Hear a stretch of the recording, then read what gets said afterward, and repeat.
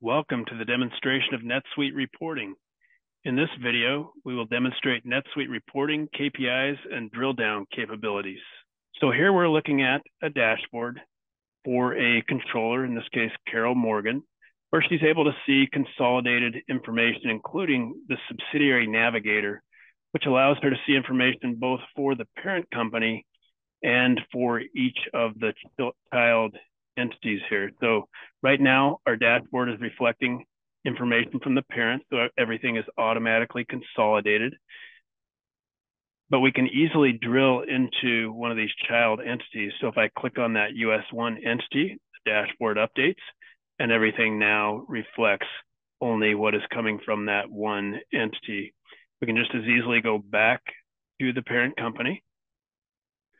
And now we're able to see consolidated information again on our dashboard, where we can quickly and easily get to consolidated financial reports and drill from there into the detailed transaction information. So let's take a look at how easy it is to do that. If we look at our key performance indicators here, we can drill into any of these indicators to find out more information. We're going to start by looking at the profit number for the current month, this 354,000. So I can just click on that number and it will take me into a P&L that rolls up to that 354,000 with all the detailed accounting for each account over here on the left.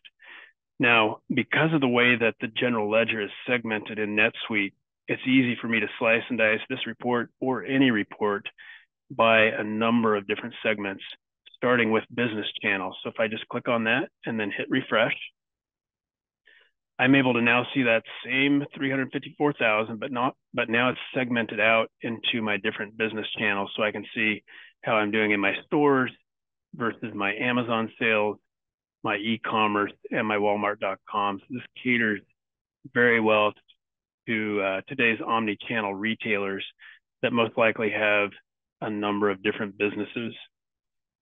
Another way I could segment this is based on accounting period. Maybe I want to choose a different base time period. So we could go to last fiscal year, for example, refresh this.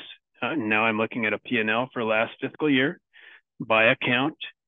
Let's say I'm looking at my salaries and wages account there, and I see it jumped up in December, and I want to know more information about that 98,000. I can just click on that number and drill down into the entries that made up that number. And I can continue to drill here to see even more detailed information. So if I click on that 54,000, I go into that journal entry, and now I can see down to the debits and credits, all the numbers that made up that journal entry. And I can even click into the communication tab here and see that we've got notes from a senior management meeting where we approved a new inventory manager position for the e-commerce business. So I can quickly and easily answer detailed questions that I have just looking at the high level information on my reports. Now, another challenge that we hear quite frequently is the ability to spend time analyzing information from the business as opposed to busy work running reports that need to be run on a regular basis. So if we go back into that income statement, I'll show you how NetSuite can help you to overcome that challenge.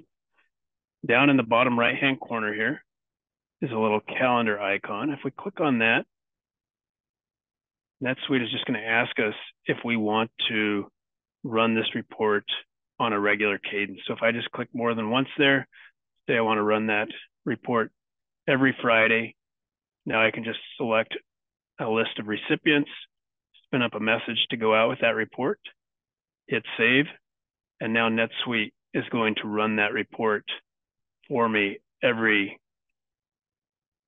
Friday without me having to lift a finger. So really automates your reporting to make sure that you're not spending your precious time running reports that your software could be running for you.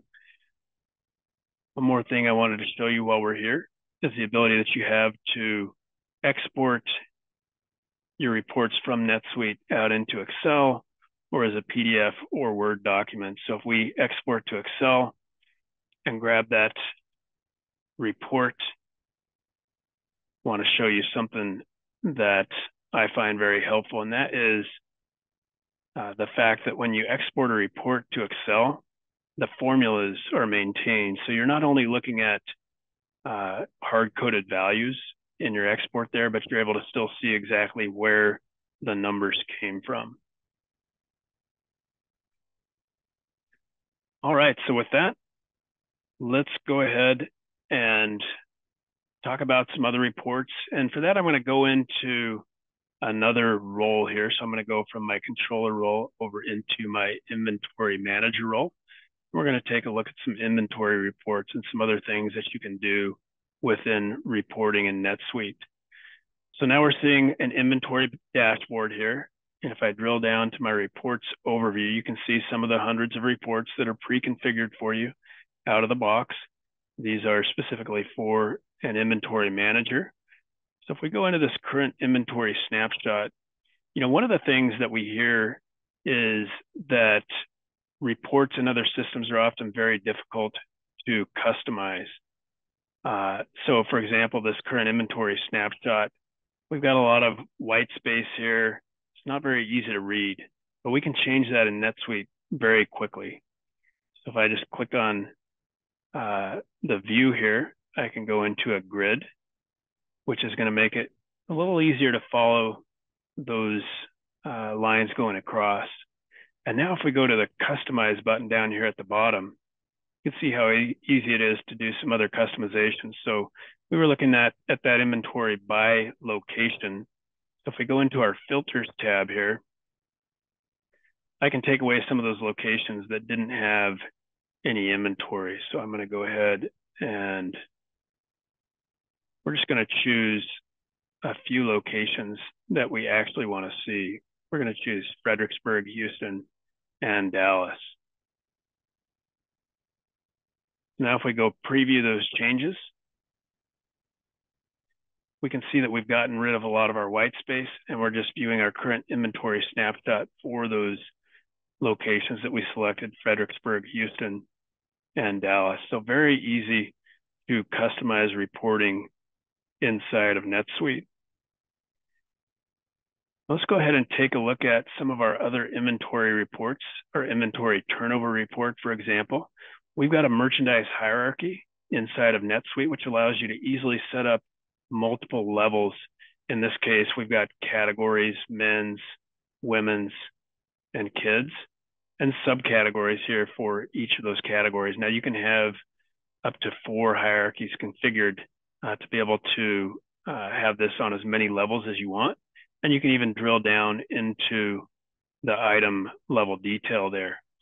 But as we're looking at the inventory turnover here, we can see our turnover rate by category and subcategory. So we can see we're doing better in jackets than we are in pants and shirts.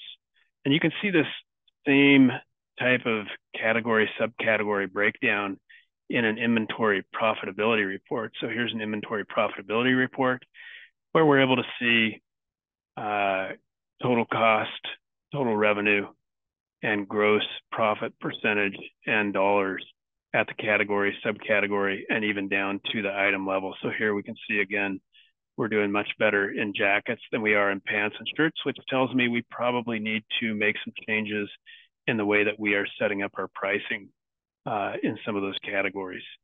So NetSuite really exposes the information that you need to make important business decisions and make sure that you're able to run your business in the most profitable manner possible. Now, one final thing that I want to show you is the ability that you have to see reporting for not only your inventory and financials, but also your customers in the same system without having to go into a separate CRM system. So let's go into our sales manager role, for example, someone that might be dealing more directly with customers. And we can see the information that he's got on his dashboard, but also the reporting behind the scenes. So if we go into the reports overview, again, we can see dozens of reports, that customer reports that he's got available. including this customer profitability summary report, where we can see by customer, total costs, total revenues, or whatever time period we want to look at.